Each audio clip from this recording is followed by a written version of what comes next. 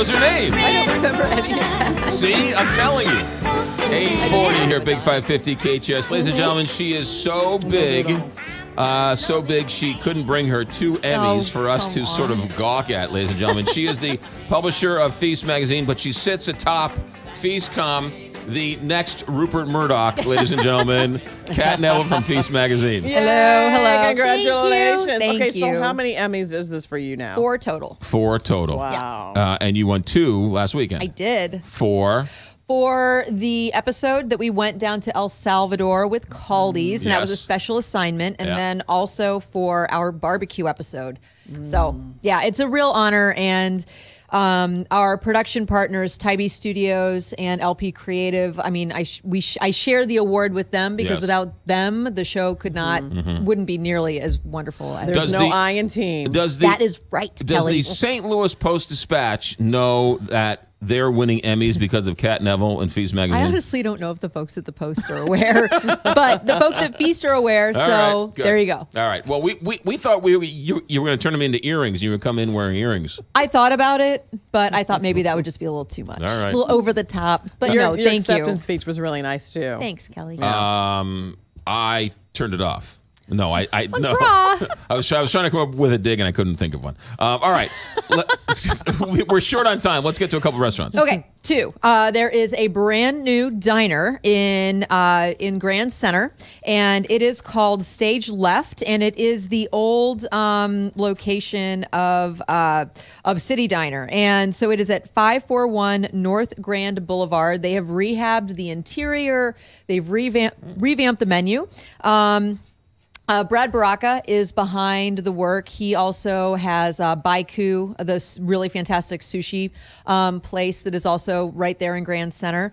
And so they've reupholstered the booths. There's new stools, updated kitchen equipment, kind of a complete rehab. And, Grand Center really does need, places for people to go before and after. But also, there's a lot going on constantly in Grand Center. Obviously, with, KDHX is down there, and 2 of the contemporary art museums are there.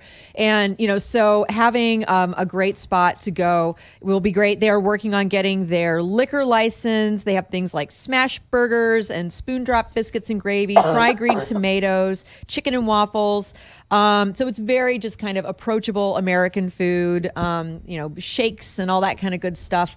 And it happens to be very close to the Dark Room, which is this weekend. We have a brand new photography exhibit that's opening up there that is all food photos, and it is curated by our art director, Alex Povis. And so all of our fantastic photographers, she kind of pulled the best of their work. So that's at the Dark Room, which is like right down the street. Fantastic. Yeah, Stage really, Left. really cool. Stage Left, great name for a place next Isn't to that the fun? theater. Oh, I I know, love right that. next to Fox Theater. Yeah. Okay. What's number 2? Number 2 is a way to give back by eating well. So Randolfi's, which is an amazing, amazing Italian restaurant. If you've never been there, it's at 665 Delmar Boulevard. They make these wonderful Neapolitan-style pizzas, and for the entire month of October, Mike Randolph is giving back with Pies for a Purpose. It is National Pizza Month, as if pizza needed a month. Yes. I know. It's always National Pizza Month. if you ask me. That's how big pizza is. It needs a whole month. It needs a whole month. And so what he's done is he has created these bespoke pizzas for 4 different charities.